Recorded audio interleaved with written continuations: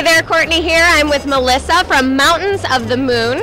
She's a designer and founder of this wonderful company. Hi, Melissa. Hi. So tell us a little bit about Mountains of the Moon and what is your whole idea of why do you make clothes and how are they eco-friendly, stuff like that. Okay. Well, I started the business because I felt like there was kind of a missing piece in the eco-fashion business. Like there was a lot of maybe traditional, more outdoorsy type stuff, but there wasn't really fashionable eco-friendly clothing, so that was kind of the premise behind it.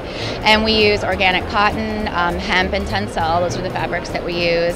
They're all eco-friendly, and we just try to show people that you can be fashionable and wear nice designer stuff that's still affordable and be eco-friendly. That's great. Tell me a little bit about this awesome dress here, Charleston Chew inspired.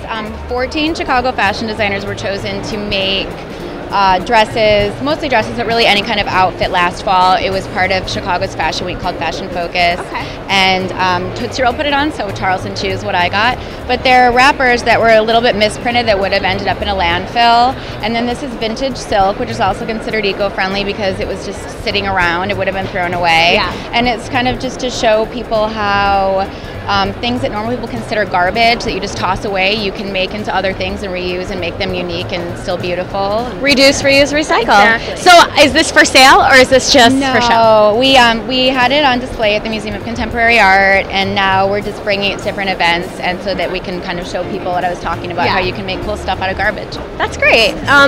Thank you for talking with us. Absolutely. And can you just say a little peace, love, and green into the camera? Peace, love, and green.